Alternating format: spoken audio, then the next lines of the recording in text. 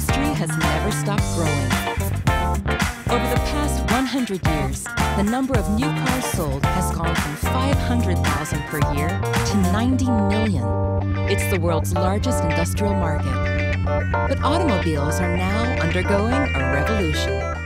Maynard Holliday served as special assistant to the Undersecretary for Defense under the Obama administration. He is now a senior engineer for the RAND Corporation, one of America's most influential think tanks. There are going to be winners and losers depending on the investment and decisions a lot of these car companies make. And so you can look back on a lot of markets that have been disrupted. And so you think about digital photography.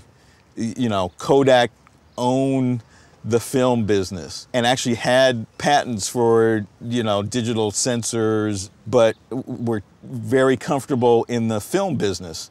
Sony, because they owned a record label, could not see themselves doing something like iTunes. So they got disrupted. At this stage, it's hard to know who will come out the winner.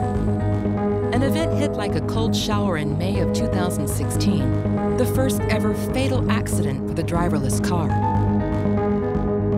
May 7, 2016. The Tesla's autopilot doesn't identify the truck that passes in front of it, likely blinded by the sun shining off the white trailer. The investigation would reveal that despite warnings, the driver did not seize back control. Was he really sitting in the driver's seat, his hands on the wheels, as the law demands? There's reason to doubt.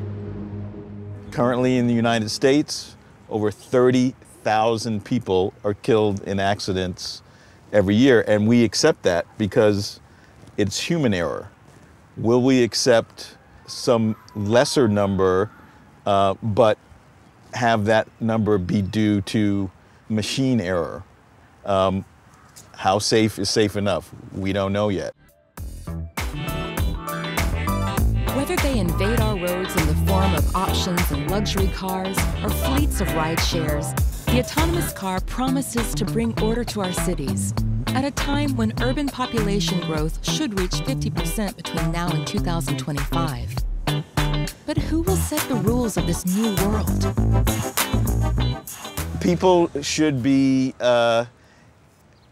skeptical about promises made by companies, and they should look to their government to provide standards. Because today, you know, you look at the airline, you know, air travel industry, there is no airline that is saying that we are safer than another because they all have to meet a safety standard. And so this is the case for future autonomous vehicles. They should all have to meet a standard. And what that standard is yet to be determined. Voilà. Fortunately, Là, je vais très, I'm going to très go vite, very, là. very fast here. there will always be video games. I'm going to Essayez try and d'aller à reach 300. 300.